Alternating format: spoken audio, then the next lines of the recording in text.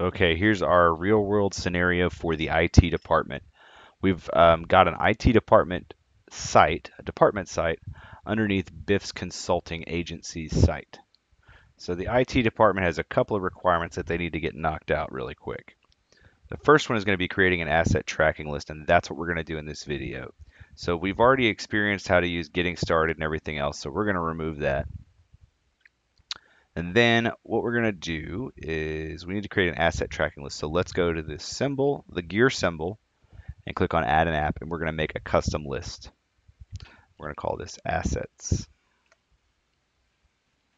And we're going to go in and we're going to edit the list. We're going to call this field friendly name.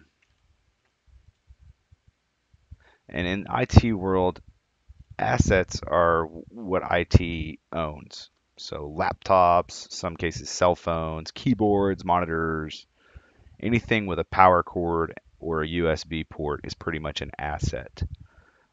In some cases, a cubicle is an asset, but basically anything the IT department owns. So now what you'll see is on some of your materials at your company, you might have an asset tag, or if you have like a Dell computer, you'll have a service tag, which is really an asset tag or an asset number. And we're going to make a field for that. And then we're going to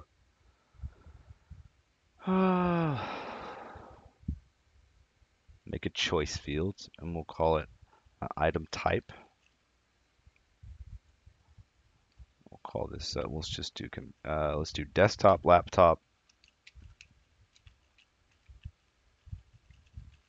cell phone, desk phone, and projector. Just so we have a couple of things to work with. And we'll just leave those default, click OK. And then we'll actually also add a choice for building. We're going to pretend like, or well, we're not going to pretend. Biff's consulting firm is a multi-site firm, or his agency has multiple sites. So we'll say, we'll just do north, south, east, and west. And then we'll click OK.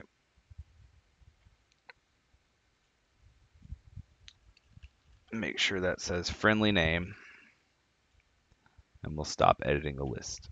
So this is going to be our simple list for for adding assets. So I'm gonna pause the video and fill this out with some information. Okay, so I've added about 6 items to our asset list. So we have a friendly name. So if we need to look it up, uh, we know what it is without having to figure out what the asset tag is. We can find out the building, we can find the desktop, laptop, everything else. So that's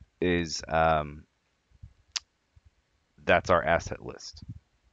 Now, the next thing we want to do is create a help desk ticket system that will utilize this asset list. So check out the next video, and I'll put the link on the YouTube video